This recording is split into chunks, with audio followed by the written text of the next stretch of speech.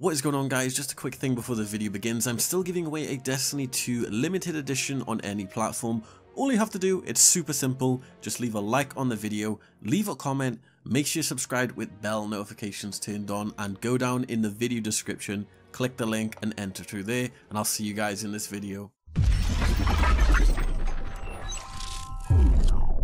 What is going on, guys? Willis Gaming here. We are back again with another Destiny 2 video. In this video, guys, I'm going to be showing you how to get prime engrams. These are actually different to powerful engrams. They're very interesting, I guess, legendary, because it's very weird on how they drop. So definitely drop a like on this video and subscribe to the channel if you are new. I'm posting daily Forsaken videos right now, so you don't want to miss a video. So make sure you have bell notifications turned on as well. So yeah, let's jump straight into the video. So prime engrams, this is what gives you probably the most amount of power in the game right now. These seem to drop like about 10 above your current like light level, which is really nice. I have noticed that the only way to get these to drop is to literally just keep playing. It seems to drop more from like high level activities. So if you're doing Well of Light, which I showed yesterday, for how to get to new supers, they seem to drop more there, so definitely try and run some Well of Light.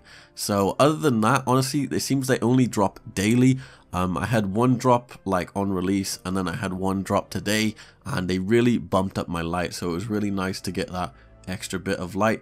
The gear I actually got from decrypting it was a 515 chest piece, so it was a significant increase to my light, and it definitely helped out a ton. So if you've just done all your powerful engrams for the week, honestly, just keep playing and try and get that prime engram to drop, because it will drop pretty much higher than your current light level, and it's definitely gonna help you get raid ready. So yeah, hope you guys enjoyed the quick video. Definitely go out and try and get those prime engrams. It looks like they only drop from the Dreaming City as well. I have heard that they can drop from strikes and stuff like that at the end. So yeah, just keep playing. Hope you guys enjoyed. Drop a like, and I'll see you guys in my next video. So I've been Willis Gaming, and peace.